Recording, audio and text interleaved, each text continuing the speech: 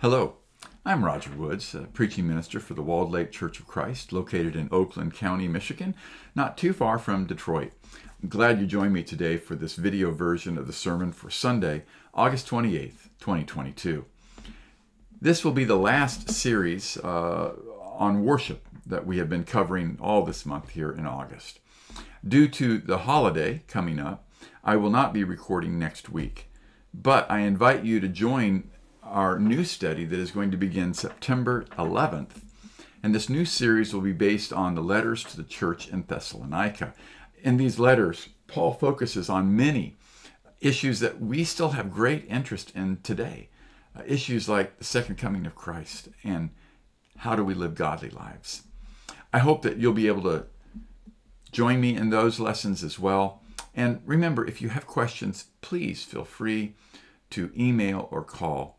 And also, I want to remind you that you can always tune in through our website, walledlakecoc.org, and catch our live recording of the streamed service. If you want to watch it live, you can turn it on at 11 o'clock on Sunday morning, and there will be 11 o'clock Eastern Standard Time, U.S. So if you want to join in with us, I hope you can continue doing that. I also, want to encourage us to come in person if you're in the area. We'd love to see you. Yes, there's still concerns with the pandemic, but it's getting safer. It's time to get back to church, get back to worshiping together, and what a blessing that is. And we're going to talk about that today. Now, as we begin the lesson itself, I want to read from two passages of Scripture, and I encourage you to, in a moment, pause the video and turn to these passages. One would be Deuteronomy, the 6th chapter, and the other is Psalm 63. So Deuteronomy 6, Psalm 63. As we begin, I will begin with Deuteronomy, the 6th chapter. I'll be reading verses 1 through 9. These are the commands and decrees and laws the Lord your God directed me to teach you to observe in the land that you are crossing the Jordan to possess, so that your children and their children after them may fear the Lord your God as long as you live, by keeping all his decrees and commands that I give you, and so that you may enjoy long life. Hear, Israel, and be careful to obey, so that it may go well with you, and that you may increase greatly in the land flowing with milk and honey, just as the Lord, the God of your ancestors, promised you. Hear, O Israel, the Lord our God, the Lord is one. Love the Lord your God with all your heart, and with all your soul, and with all your strength. These commands that I give you today are to be on your hearts. Impress them on your children. Talk about them when you sit at home and when you walk along the road, when you lie down and when you get up. Tie them as symbols on your hands and bind them on your foreheads. Write them on the door frames of your houses and on your gates. And our second reading is from Psalm 63, verses 1 through 5. O God, you are my God. Earnestly I seek you. My soul thirsts for you. My body longs for you in a dry and weary land where there is no water. I have seen you in the sanctuary and beheld your power and your glory. Because your love is better than life, my lips will glorify you. I will praise you as long as I live. And in your name I will lift up my hands. My soul will be satisfied as with the richest of foods. With singing lips, my mouth will praise you. One Sunday morning, Preacher McGee noticed that little Alex was standing up at a large plaque that hung in the foyer of the church. And the 7-year-old had been staring at it for some time. So McGee walked up and stood beside the boy and said quietly, "Good morning, Alex." And he turned and looked at the preacher and said, "Good morning, preacher." But then he looked back at the plaque. He said, "Preacher McGee, what is this?" "Well, son," McGee answered, "these are all the people who died in the service. Soberly they stood together, staring at that large plaque. Little Alex's voice, barely breaking the silence, asked quietly, "Which one, the 9 or the 10:30 service?" Yeah. Safety. Safety is something we are worried about in our world. We want to be safe. We want to know that we are not in peril of any sort. And of course, everywhere we look, especially thanks to the media, it just seems like peril is everywhere. There's potential for a mass shooting or disaster or accident anywhere we looked. And the question becomes, for many, how can I stay safe? We're overcome with fear. So I wanted to give you some examples of maybe some things we can do to stay safe in the world. And see if we're willing to do them. You know, the number one thing you can do to stay safe in the world is to avoid riding in automobiles. Yep. They are responsible for 20% of all fatal accidents in the world. Okay? Get that? Stay away from your car. Fat chance, right? Okay. How about this one? Do not stay home because 17% of all accidents occur in the home. Even the home, our castle, is not safe. Oh, and by the way, avoid walking down streets or sidewalks because 14% of all accidents occur to pedestrians. So we can't ride in our car, we can't sit at home, and we can't even walk out on the street. Too dangerous. Oh, and avoid air travel, rail, or water because 16% of all accidents involve those forms of transportation. And of the 33% remaining, 32% of all deaths occur in hospitals. So above all else, avoid hospitals. Oh, but you're going to be pleased to know. You will be pleased to know that 0.001% of all deaths occur in worship services in church. Yeah, that's right. And these are usually related to previous physical disorders. Therefore, logic tells us the safest place for you to be on any given time is in church. And by the way, Bible study is safe too. The percentage of deaths during Bible study is even lower than it is for worship. For safety's sake, people, attend church. Read your Bible. It could save your life. But better than saving your life, it will save your soul. Jesus asked a question in Matthew 16, verse 26, that I think we need to be asking. What good will it be for a man if he gains the whole world and forfeits his soul? Or what can a man give in exchange for his soul? What is a soul worth? For that matter, too many in today's society, or for too many in today's society, the question is even more basic, since the knowledge of spiritual things is so lacking. What will a person give in exchange for their soul? Surprisingly little, especially if they don't know the value of the thing that they're trading. And that's just how Satan likes it. He likes to see us distracted and not know the value of the thing that we hold right in our hand. The Shema, which is part of the reading that came out of Deuteronomy this morning, that I just read, is so wonderful. And it implies a 3-part division to the person. Loving the Lord with all of your heart, soul, and strength. It refers to the emotional, that's the heart, the spiritual, that's the soul, and the physical, that's our strength, parts that make us complete individuals. And when one of these areas is out of balance, we're just not right. We ourselves, we become imbalanced. You know, and like that unbalanced load in the washing machine during the spin cycle, you know, how that happens? Boom, boom, boom, boom, boom, boom, boom. Well, life gets bumpy for us when we're out of kilter.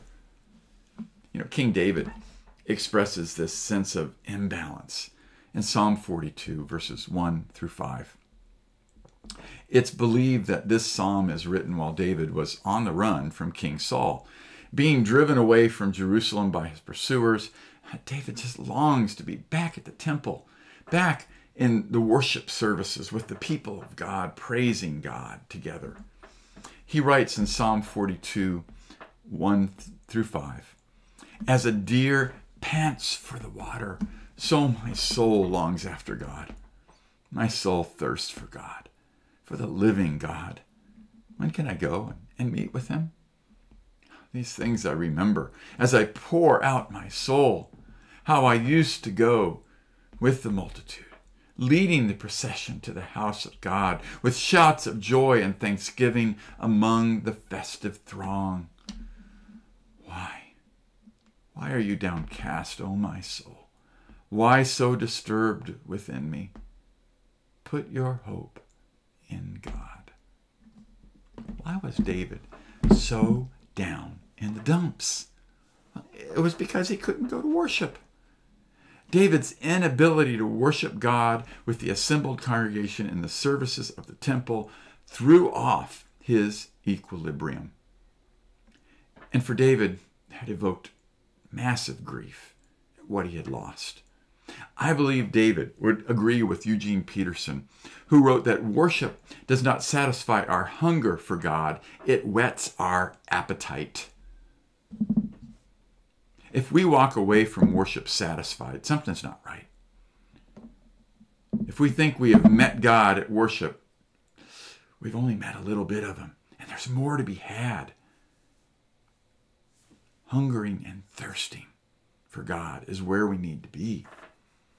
But we're only going to be there if we're in worship. Hebrews 10:25, the writer encourages the saints to hold fast to the truth. They were being tempted to return back to the old law and to give up on Christ as their means of salvation and justification before God. To give them strength, the writer exhorts them to not give up meeting together, as some are in the habit of doing, but to encourage one another, and do it all the more as you see the day approaching. And of course, that day is the day when our Lord will return and bring all mankind to judgment. Worship is for our spiritual side, what a facelift is for our physical side. It takes what life has roughed and beat up and puts it back where it belongs. It is a place where we can regain our balance. Unfortunately, we have a tendency to lose perspective and ascribe importance to the wrong areas of our life. Leland Ryken, a professor at Wheaton College, describes this flaw in this way. Earlier this century, someone claimed that we work at our play and play at our work. Today, the confusion has deepened. We worship our work, we work at our play, and we play at our worship. Those are convicting words. But let's not think that because we are physically present at worship makes our worship acceptable and beneficial. Sometimes we're just playing at our worship instead of really taking it seriously. And if we are playing at our worship, we are not giving all our soul. We must be fully engaged emotionally, the heart. We must give him all of our hearts as we worship him. We must set aside the distractions that would otherwise take our attention away from God.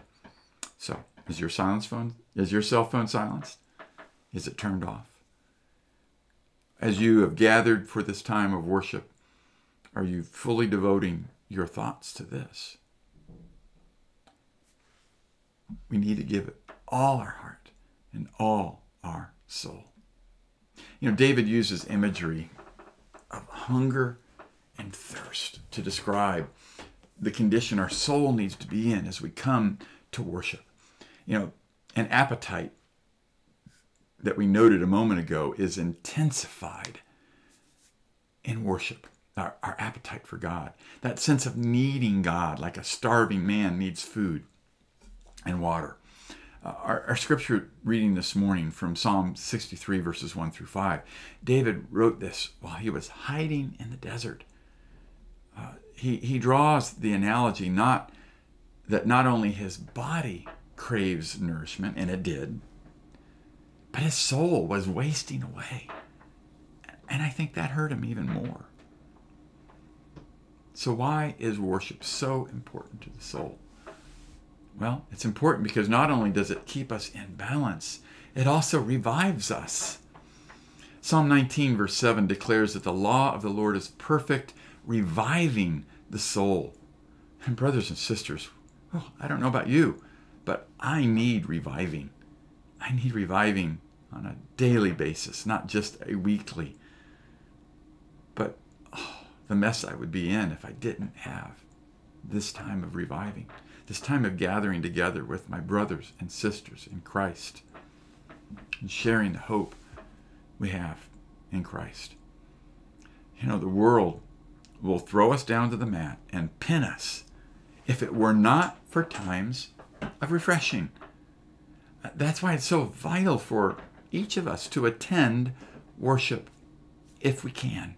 And if we can't, let's do the next best thing. Not because it meets every single one of your wants, but because it is essential to your spiritual life. It is like breathing in and breathing out. It's that essential. If you cease to breathe, you cease to live. If you cease to breathe spiritually, you will die spiritually. Air is important. It is so important. In 1988, the world watched in rapt anticipation and concern as 3 gray whales were icebound off Point Barrow in Alaska. There they floated, battered and bloodied and gasping for breath at a hole in the ice. Their only hope was to somehow be transported 5 miles past the ice pack to the open sea. Well, the rescuers began cutting a string of breathing holes about 20 yards apart in the 6-inch thick ice. For 8 days, they coaxed the whales from one hole to the next, mile after slow mile. Along the way, one of the trio of whales vanished and was presumed to be dead. But finally, with the help of a Russian icebreaker, the whales Putu and Siku swam to freedom. What an inspiring story. I still remember it. But it really illustrates what worship is for us. It is air, and it is vital for our survival. Worship is like a string of breathing holes that the Lord has provided for his people. We come to them battered and bruised in a world frozen over with greed, selfishness, and hatred. We rise for air in church. It's a place to breathe again, to be loved, to be encouraged, until that day when the Lord shatters the ice cap. This is holy time. Giving the Lord all of our soul is essential because worship, the worship of those with divided loyalties, it's not an acceptable worship to our Lord.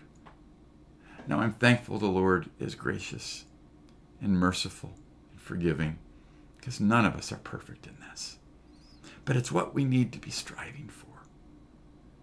To have that undivided heart and soul focused on our Lord in worship.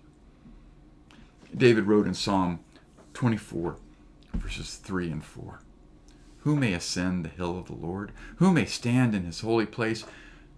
He who has clean hands and a pure heart, and does not lift up his soul to an idol, or swear by what is false." So glad for God's grace. We'd all be sunk. So glad for the cleansing blood of Christ, who makes us blameless before the Lord.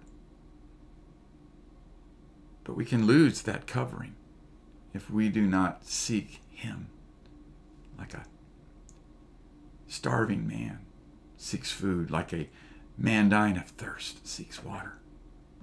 If we are only giving the Lord lip service in worship, and instead are worshiping our work or our status or our tribe or our physical appearance or our race or anything other else than God, then we in effect are giving our soul to an idol. If we are holding back from the Lord all our heart and all our soul, then we are also holding back the blessings that God wants to give us in worship. So don't despair if you're struggling. You're in the company of fellow strugglers. But that's why we're here. This is one of those holes in the ice where we can come up for air. Yeah, we got to keep going. We're going to have to go back down under the ice cap. And we're going to have to swim and get battered and beat up by the world. But there's another hole. Worship next week. There's even other smaller holes. Worship with our fellow brothers and sisters. Bible study. Times to get a quick breath of air as we go through our daily life. These blessings are ours, but only if we stay steadfast will we be blessed. David Hansen writes about the blessings to be found in worship this way. He writes, "When I was 8 years old, doctors diagnosed my youngest sister with a life-threatening neuromuscular disease. Not long after this, my father began weeping in church every Sunday. Now, he didn't cry out loud. He didn't buckle down with his face in his hands. His tear glands flowed, and his voice cracked as we sang hymns. I never asked him why he was crying. I didn't know what he was thinking. I still don't. But something important happened inside him during worship. This went on for several years and tapered off. My sister is now a wife, a mother, and a special education teacher. In 1989, he writes, my wife developed chronic fatigue syndrome. In 3 weeks, her life changed from being a graduate student and an adjunct professor to being plowed in bed with a low-grade fever, severe short-term memory loss, and barely enough energy to take a shower. Still, somehow, most Sundays, she made it to church. And during worship, she sat and wept, same way my father had some 30 years before. I figured the same thing was happening inside her that was happening inside my father. The Spirit was praying from within. Unutterable changes were occurring. Why go to worship? Why give all your heart and all your soul, all your mind, all your strength to the Lord? Well, because there's healing to be found there from the ravages of sin and the hurt of sorrow and the suffering and the hurt of sorrow and suffering. And this healing can only be found in God, and more specifically in the worship assembly. As together we offer up our lives as living sacrifices to praise Him. And as together we take a deep breath and get ourselves ready to face the world and to be Christ's ambassadors in this world so that we can offer hope to others who, like we are struggling to breathe. Psalm 84, verse 2. My soul yearns, even faints for the courts of the Lord. My heart and my flesh cry out to the living God. Where are you this morning? Or this afternoon, or this evening, whenever you're watching this video? Do you have a void in your life that you've been unable to fill? Friend, don't look anywhere but to the Lord. No one and no thing will satisfy or truly provide you what you're lacking, that empty place inside. Instead, put your hope in the Lord. For with the Lord is unfailing love, and with him there is full redemption. Psalm 30, verse 7. Would you pray with me? Lord God, we thank you for the gift that you have given to us of the assembled worship of your people, to be able to come together as a community of faith and affirm our common beliefs, our core beliefs, to bring to that assembly our hurts and our sorrows, our failures and our victories, to come together and together to lift up your Son and breathe in the fresh air of the Spirit as we together give praise, honor, and glory to you. Thank you, Father, that we are blessed to have this time. Father, help us to seek it out always, to not take a vacation, to truly give ourselves wholly to you in every way, so that our life is a living sacrifice of worship to you. It's in Jesus' name I pray. Amen. If you are seeking to be able to breathe, God has the breath of life ready to breathe into you through his Spirit, which is available to all through Christ our Lord and Savior. If you would like to learn how to be blessed with this gift, I encourage you to call me. I encourage you to email me, contact me, so that we can study together about the hope that I have and that I hope you can have in Christ. You have a blessed day.